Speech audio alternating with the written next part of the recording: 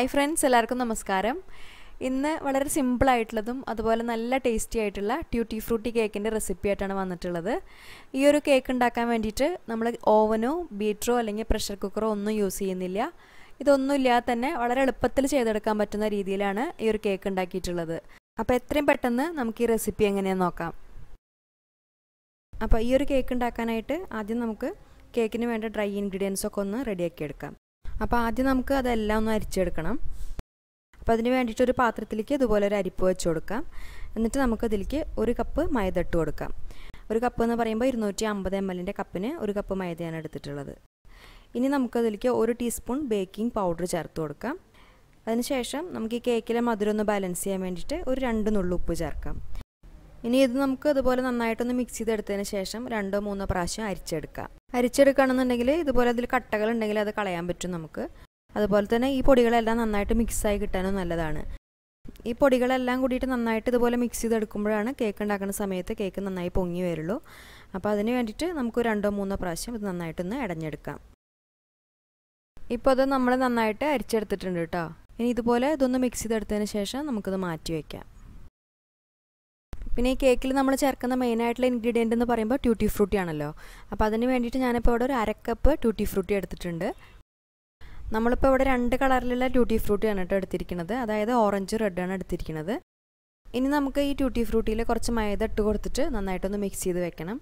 അപ്പോൾ അതിനായിട്ട് നമുക്ക് 1 ടേബിൾ സ്പൂൺ മൈദ ഇതിലേക്ക് ചേർത്ത് കൊടുക്കാം. എന്നിട്ട് നന്നായിട്ടൊന്ന് മിക്സ് ചെയ്തെടുക്കാം.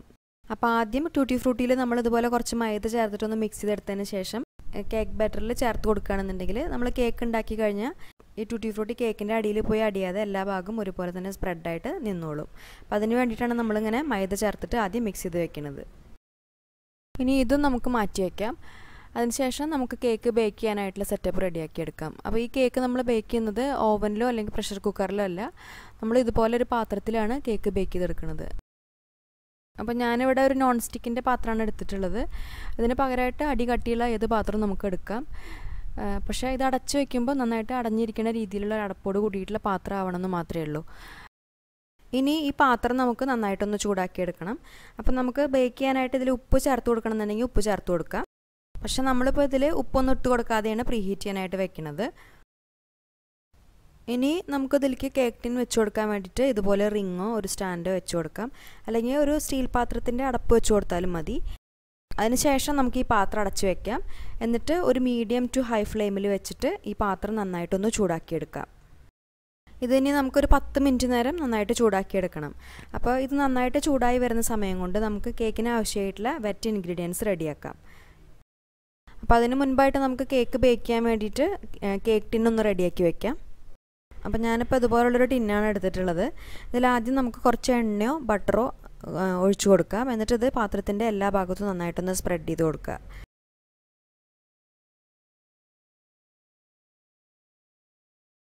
അതിനുശേഷം ഇതിൽ നമുക്കൊരു ബട്ടർ പേപ്പർ വെച്ച് കൊടുക്കാം.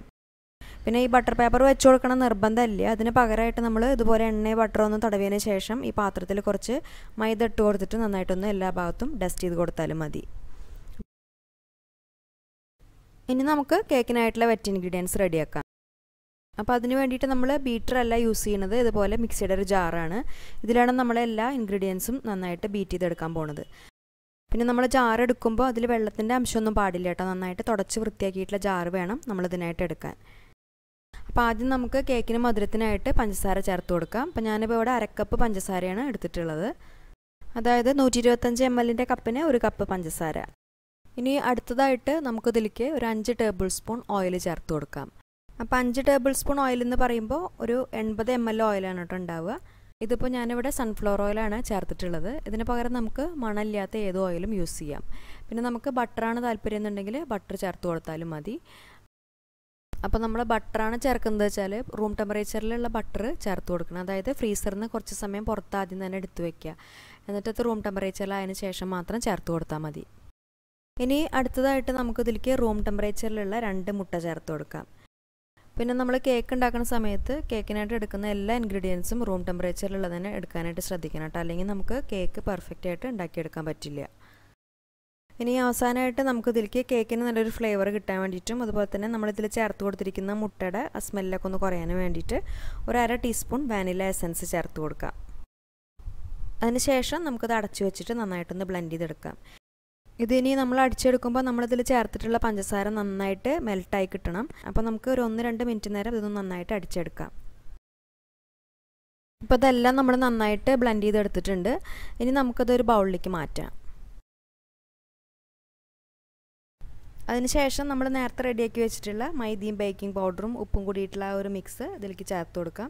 അപ്പോൾ അത് മുഴുവനായിട്ട് നമ്മൾ ഒരുമിച്ച് ചേർത്ത് കൊടുക്കുന്നില്ല, കുറച്ചായിട്ട് ചേർത്ത് കൊടുത്തിട്ട് ഇതുപോലെ ഒരു വിസ്കോ കയ്യിലോ അല്ലെങ്കിൽ ഒരു ഫോർക്കോ വെച്ചിട്ട് നന്നായിട്ടൊന്ന് മിക്സ് ചെയ്തെടുക്കാം.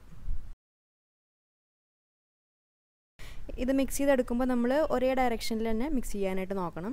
പിന്നെ അതുപോലെ തന്നെ കട്ടകൾ തീരെ ഇല്ലാത്ത രീതിയിലും വേണം ഇത് മിക്സ് ചെയ്തെടുക്കാൻ.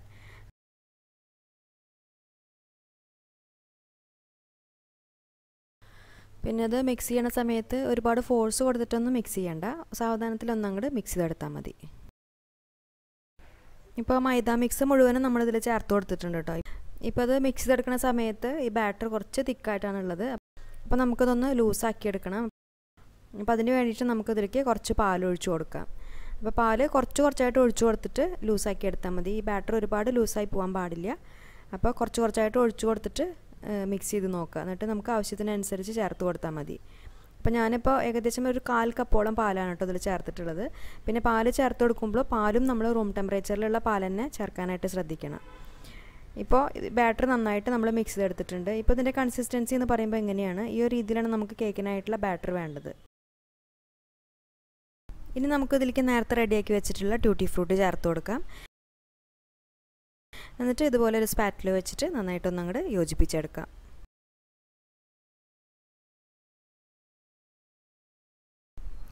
ഇപ്പോൾ നമ്മുടെ കേക്ക് ബാറ്റർ റെഡി ആയിട്ടുണ്ട്. ഇനി നമുക്കത് ബേക്ക് ചെയ്യാനായിട്ടുള്ള പാത്രത്തിൽ ഒഴിച്ചു കൊടുക്കാം. ഇനി നമുക്ക് ഈ ബാറ്ററിൽ എയർ ബബിൾസ് പോകാനായിട്ട് 2-3 പ്രാവശ്യം ഇതുപോലെ ഒന്ന് ടാപ്പ് ചെയ്ത് കൊടുക്കാം. അതിനുശേഷം നമുക്കിതിൻ്റെ മേലെയും കുറച്ച് ടൂട്ടി ഫ്രൂട്ടി ഇതുപോലെ ഒന്ന് ഇട്ട് കൊടുക്കാം.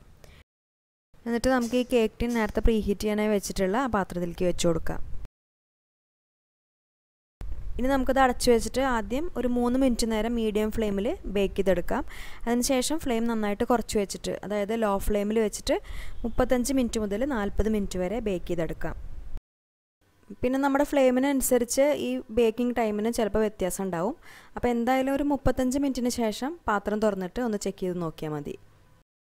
അതുപോലെ തന്നെ നമ്മൾ ഈ കേക്ക് ഓവനിലാണ് ബേക്ക് ചെയ്യണത് വെച്ചാൽ ആദ്യം ഓവനൊന്ന് പ്രീഹീറ്റ് ചെയ്തെടുക്കണം.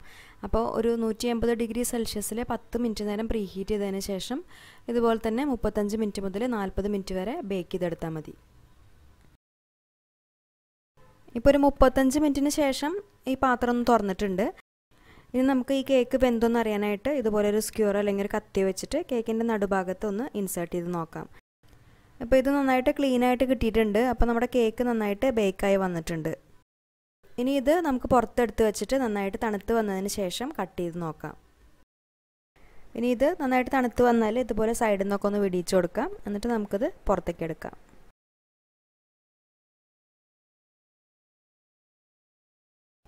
കണ്ടോ, നമ്മുടെ കേക്ക് അടിയൊന്നും കരിഞ്ഞു പോവാതെ നല്ല പെർഫെക്റ്റ് ആയിട്ട് കിട്ടിയിട്ടുണ്ട്. ഇനി നമുക്കിതൊന്ന് കട്ട് ചെയ്ത് നോക്കാം. നല്ല സോഫ്റ്റ് ആയിട്ടുള്ളൊരു കേക്കാണിത്. അതുപോലെ തന്നെ നമ്മൾ ബേക്കറിയിൽ നിന്നൊക്കെ വാങ്ങി കഴിക്കുന്ന ട്യൂട്ടി ഫ്രൂട്ടി കേക്കിൻ്റെ അതേ ഒരു ടെക്സ്ചറിൽ തന്നെയാണ് കിട്ടിയിട്ടുള്ളത്. കഴിക്കാൻ നല്ല ടേസ്റ്റാണ്. പിന്നെ വളരെ എളുപ്പത്തിൽ ഉണ്ടാക്കിയെടുക്കാനും പറ്റുന്ന ഒരു കേക്കിൻ്റെ റെസിപ്പിയാണിത്. അപ്പോൾ ഇത് എന്തായാലും എല്ലാവരും ട്രൈ ചെയ്ത് നോക്കൂ. ട്രൈ ചെയ്യുന്ന സമയത്ത് ഫീഡ്ബാക്ക് അറിയിക്കൂ. അപ്പോൾ നിങ്ങൾക്ക് ഈ വീഡിയോ ഇഷ്ടപ്പെട്ട ഈ വീഡിയോ ലൈക്ക് ചെയ്യാനും ഷെയർ ചെയ്യാനും മറക്കരുത്.